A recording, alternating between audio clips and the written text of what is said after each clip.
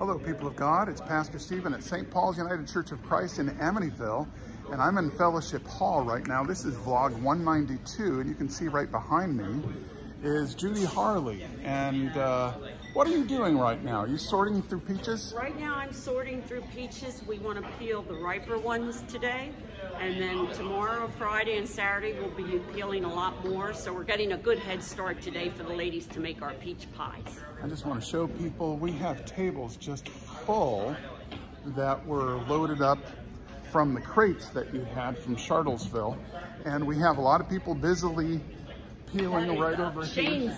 Shanesville. Oh, it looked like, okay, Shanesville. Thank you for the correction.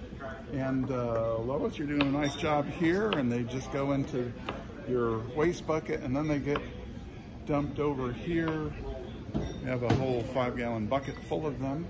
We have another group of people that are young and old, or not as young, are peeling. And I want to show you a little bit of what goes on after this. There's always a lot of administration to be done and phone calls to be made. And let's see. Here are some pies that were made yesterday. These are not peach, these are shoe fly pies. And we had a bunch of people making crumbs for those. And Jerry is going to be doing some dishwashing back there. But here we have ladies making pie crusts that you can see, and every one of them lovingly made. And Louise is getting just the perfect sized ball of dough, and she gives it to Eileen, and she's working the pie crust. I saw Carol doing that yesterday. So tell us a little bit about the process, Eileen and Louise, about what goes on The there. pie crust makes it easy. You just put it in. She gives me the perfect amount of dough. I put it in the pie pan. We put it in the press. I say a little prayer before I open it up. Please. Hopefully it's okay. And I pass it on to the ladies to decorate the edges. Awesome. Can someone do that? Sure. Say 2 prayers. All right. Oh, Lord God, we thank you for the joy of making food for others to enjoy. We pray for the person that will enjoy this particular pie. We pray that it all comes out just right. Oh, look at that. Perfect. And it's partly from Louise weighing it, getting the perfect amount and the right consistency, just the right amount of moisture, right? That is the most important. Without that, it just is a mess. If it's a mess, it comes out. And then these ladies, this is really the finishing process with the crust. Then they'll be, I think they'll be baked for a little bit, and then later on the filling will be put in, and just, yeah. Oh, these will be cherry pies.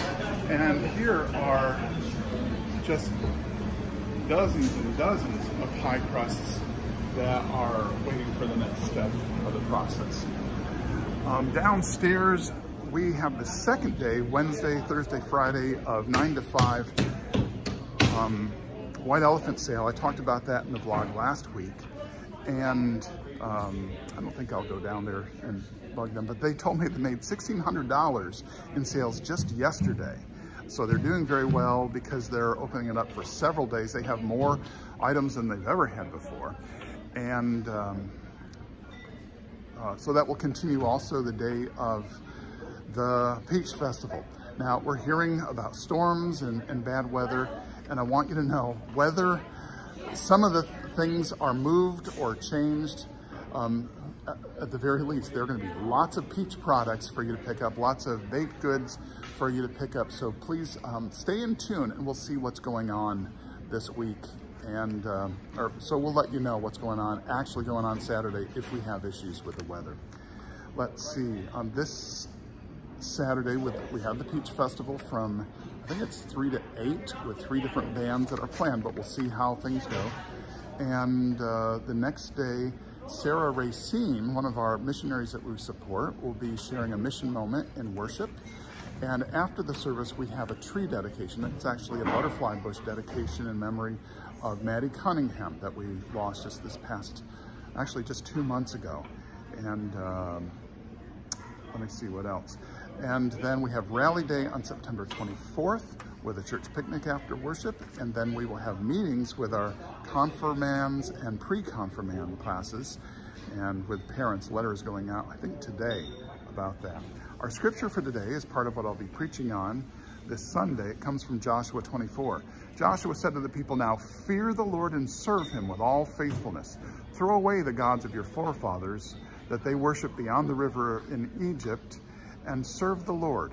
But if serving the Lord is undesirable to you, then choose for yourselves this day whom you will serve, whether the gods of your forefathers that they serve beyond the river, or the gods of the Amorites in whose land you are living. But as for me and my household, we will serve the Lord." That comes from Joshua 24. Here's a song that came to me for our song this August day. In the good old summertime, in the good old summertime, strolling through the shady lanes with your baby mine. You hold her hand and she holds yours, and that's a very good sign that she's your tootsie-wootsy in the good old summertime.